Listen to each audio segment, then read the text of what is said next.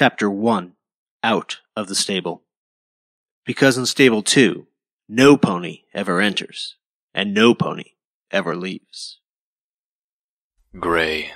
The walls of the maintenance stalls were all a very monotonous, dull gray. The particular wall I was staring at had the merit of being a very clean gray. Pitbucks were notoriously hardy and reliable, so being a stable's pitbuck technician that there were usually long periods of nothing to do. Being the pitbuck technician's apprentice meant that I was assigned all the mundane daily chores while my trainer took extended naps in the back room. Chores like cleaning the walls. This wall needs a mural. I let myself fantasize, picturing the overmare agreeing and ordering Pallet herself to turn our entire stall into one of her brightly painted masterpieces. Pallet was the greatest painter in Stable 2, and like every skilled artist, that made her a stable treasure. Life in Stable 2 inevitably began to eat at your spirit. You were born in the stable, you lived your whole life in the stable, you were going to die there, and the course of your life was largely laid out for you to see by your cutie mark party. So the overmare insisted that a new song be added to the stable's broadcast repertoire each week. That meant public areas that were brightly painted and adored with uplifting and motivational murals, that regular parties were planned in the atrium, all in an effort to distract and stave off depression. Reality came crashing back as I stared at the eternally blank gray. Beautifying maintenance areas was tragically low in priority already, and the pitbuck technician's stall was one of the least trafficked parts of maintenance. I felt my ears droop as I started to realize I'd be staring at this same gray wall nearly every day for the rest of my life. Oh dear, is it really that bad? And there she was, Velvet Remedy, the gorgeous charcoal-coated unicorn with streaks of color in her white mane, and with a voice as smooth as silk and rich as the finest chocolate, was standing in the doorway of my stall. I felt immediately grateful that I'd finished the cleaning and simultaneously ashamed that the room was so beneath her. I couldn't believe she was standing there. I'd seen her on the stage above us at late parties. I'd listened to her songs incessantly, recording every new one of my pitbucks so I didn't have to wait to hear it again. I'll admit it now. I'd had a crush on Velvet Remedy for years. Me and at least 300 other ponies. My mother used to laugh at that. Little Pip, she would say, chortling with her friends. Velvet Remedy's barn door doesn't swing that way. It took me a couple of years to understand what my mother had meant by that. It took me several seconds to process Velvet Remedy had actually asked me something. What? Wonderful response, Little Pip. So elegant. I wanted to dig my way through the concrete floor and pull the chunks over top of me. She smiled sweetly. She smiled at me. In that amazing voice. You looked so heartbroken when I came in. Is there anything I can do? Velvet Remedy offered to help me. I was shocked back to my senses. Velvet Remedy must have some reason for being down here. Some pitbuck reason. It wasn't like she would just go wandering around maintenance after all. Looking around, I realized that I was the only pony on duty. My teacher was, as usual, asleep in his office. Oh, no, it was nothing. I tried to regain composure. How may I be of assistance? Velvet Remedy's expression was both compassionate and unconvinced, but she lifted a forehoof, raising her pitbuck to my gaze. A more elegant model than mine, with her initials in cutie mark, a beautiful bird with wings outstretched and beak open in song, embellishing it tastefully. I hate to be a bother, but it's begun to chafe. Could you replace the padding? Oh, absolutely. I was already levitating the special keys used to unlock a Pip-Boy from a pony's foreleg. As an apprentice pitbuck technician, I had all the manner of special precision tools in my pockets of my utility barding. I'll have it done right quick. The pitbuck came off with a click. Velvet Remedy chuckled hesitantly, lowering her hoof. Oh no, that's all right. Take your time. I'm going to put some salve on this leg back in my room and rest it up for the afternoon. That's right. Velvet Remedy was performing at the Stable 2 saloon tomorrow night. I would have to polish it up and make it worthy of being worn above her hoof. If I spent all night on it, I could give it a full tune-up, have it running as smoothly as the day she got it, and still have it back to her before her show. All right, I'll have it back to you by this time tomorrow. You won't be disappointed. I promise. She smiled at me again, and all the gray in the world couldn't darken my day. Thank you. And then she turned to go. I watched as her cutie mark disappeared around the doorway. Then she was gone. The next day I was whistling one of Velvet Remedy's songs as I walked down the halls toward her room.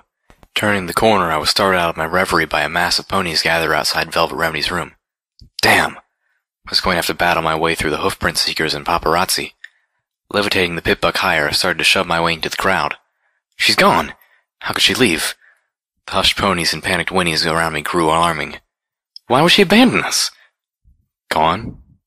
Velvet Remedy was gone?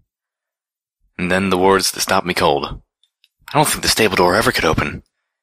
She was gone outside? Don't worry, every pony, boomed the voice of the Overmare from somewhere in the crowd. I have the tag of each and every pony in the stable. I will personally send out a rescue party. We'll have our Velvet back by the end of the day. Worry not. I felt I was drowning in cold, wet cement. My gaze slowly moved up towards the pip-buck floating above me. I lowered my head, slowly trying to back out of the crowd, curling the floating pip-buck close. When the Overmare brought up Velvet Remedy's tag, it would lead every pony not to Velvet, but to a pip-buck sitting in the maintenance. With a thump, I backed into some pony, startling me enough that the levitation field evaporated, and poof, the clean and shiny pip-buck clattered to the floor. Turning, I found myself eye to eye with the Overmare. She didn't speak, her gaze turning to the pip-buck on the ground. Velvet Remedy's initials and cutie mark clearly visible. What is this? The Overmare spoke slowly and dangerously. All eyes turned to me. I could feel every pair of eyes. Nobody spoke. The silence bore down like a lead blanket.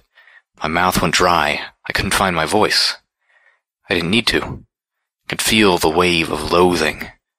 Dozens of Velvet Remedy's fan ponies, and I was the pony holding the reason why their idol was lost to them. The Overmare's voice was low and surprisingly gentle. Take it to your room, swiftly. She didn't need to tell me twice. I lay on my bed that evening, poking at Velvet Remedy's pip-buck as the radio in my own played yet another reiteration of the tragedy of the day. I couldn't believe it. Velvet Remedy was gone. I couldn't understand. How could she leave? Why would she go? The door out of Stable 2 was closed and sealed, but a ghost story some pony told me at my first and only slumber party had given me horrible nightmares and still lurked in the shadows of my head. A tale of a pony who somehow got the stable door open and stepped outside, only to find that there was no outside, just a great nothingness that whisked the pony away, devouring her soul that she was nothingness too. Empirically, I knew that wasn't the case, but the mental image still haunted me. The two things I did understand was that Velvet Remedy had gotten me to remove her pip-buck so the Overmare couldn't track her with it, and that I was screwed. Being the smallest pony my age, and the last to get my cutie mark, I did not facilitate building friendships with my peer ponies. Mother honestly didn't help either, nor did waking up screaming at my first slumber party. So I was used to being alone, but I'd never had enemies before. I'd been beneath the notice of other ponies, but I'd never had one hate me. I really couldn't blame them either, even though it totally wasn't fair. They were upset and hurt and needed a scapegoat. The news hadn't mentioned me by name yet, just Velvet Remedy's custom-decorated pip-buck was found in the possession of a pip-buck technician pony. But with a whole two of us, it wasn't hard for every pony to figure out, even with the scene outside her room earlier. The Overmare was speaking on the radio. We are all feeling this loss, but I want to remind every pony that Velvet Remedy chose to do this. She chose to leave her home, to abandon us, her family. She betrayed my trust and she betrayed yours, just as she betrayed the trust of the pony who she tricked into removing her pip-buck, ensuring we could not find her. I know many of you are angry or hurt. I urge you to direct that anger where it truly belongs. As thankful as I was for her words, it wasn't going to change the resentment that I would face every day, even if every pony kept it to themselves. It hung in the air like old smoke. I distracted myself with the errant pip-buck, taking note of an encrypted file. I'd spotted it yesterday, figuring it was probably an unfinished new song. I didn't want to open it then, both out of my respect for Velvet Remedy's privacy and a dislike of spoilers. But I guess it didn't matter anymore. The song would never be played. Opening a pouch on my utility barding, I withdrew an access tool that would allow me to remove the encryption safely and easily. It was a sound file. I played it. The override code for opening the door to Stable 2 is CMC3BFF. I shot up in surprise at what I had heard. Swiftly I turned off the radio and played it again. I didn't recognize the voice. It was female, kinda sweet, and had a strange accent that didn't sound like anyone in the stable. But now I knew how Velvet Remedy left. I must have sat there for hours, contemplating what I should do. But finally I made my choice. I was going to go outside after her. I was going to bring her back. I stood there, staring at the huge steel door that sealed Stable 2 away from the horrors or nothingness, outside. And the 2 guard ponies who blocked the way. I had my saddlebags packed with apples and necessities, even a big book of arcane sciences for something to read. I had 2 canteens around my neck. Was ready to go. But the overmare was making sure there were no follow-up acts. Insistence and glowering looks weren't getting me anywhere. My horn was glowing, but they stood their ground, unimpressed. They weren't going to let me anywhere near the control panel. "Hey, aren't you the filly who let our velvet get lost outside anyway?" one of the guards inquired, daringly taking a bullying step forward. The other guard looked away in disgust. I'm not sure if he was disgusted at me, or if he felt like the overmare seemed too concerned about ponies wanting to take it out on me. I was kind of hoping it was the former, considering what I was about to do to them. Thud. The metal footlocker above them dropped onto their heads, knocking both out cold. Earth ponies. They never see that levitating something up behind you trick coming. I was at the controls entering the passcode from Velvet Remedy's Pitbuck when the overmare's voice boomed through the nearby speakers. "Stop! I order you to stop this instant!" Yeah, that wasn't going to happen. "Guards, I want every pony at Stable 2 door. Stop that filly!" Oh, crap. My host flew up to the main switch for the door, and I prayed to Celestia that the code worked. Then, with all my strength, I threw the switch. A loud clanging filled the air, followed by a hissing of steam, and a great rumble that shook the room.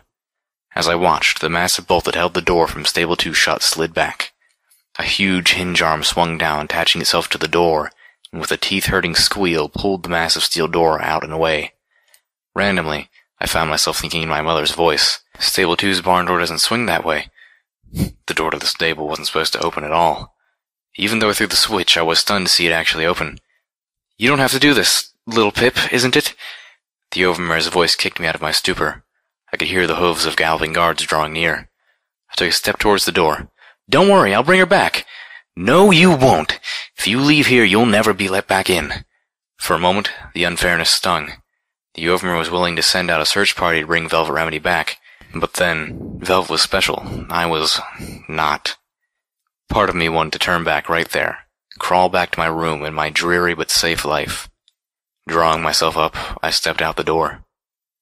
With a final hiss and clang, the steel door of Stable 2 closed irrevocably behind me. I don't know what I expected to find just beyond the door, but it certainly wasn't this long, dark hallway that smelled of rotting timbers and sepulchre air. It was no longer in the stable, but I wasn't outside yet either. I was in limbo. I turned on my Pitbuck light and recoiled with a gasp at the skeletons of long-dead ponies which littered the hall. The outside of the stable door was marred from where ponies had slammed on until their hooves cracked and shattered, trying to get in. Moving forward quickly, I discovered that the hallway opened to an old room with stairs leading up to a horizontal door with a shattered lock. The entrance from the outside world into Stable 2 had been cleverly disguised as the door to a humble apple cellar. And by disguise, I mean that the person who built it had been building an apple cellar. Taking a deep breath, I trotted up the stairs, swung open the cellar door, and stepped outside. Footnote. Level up. New perk. Cheshire La Filly. Plus 10% damage to the same sex and unique dialogue options with certain ponies.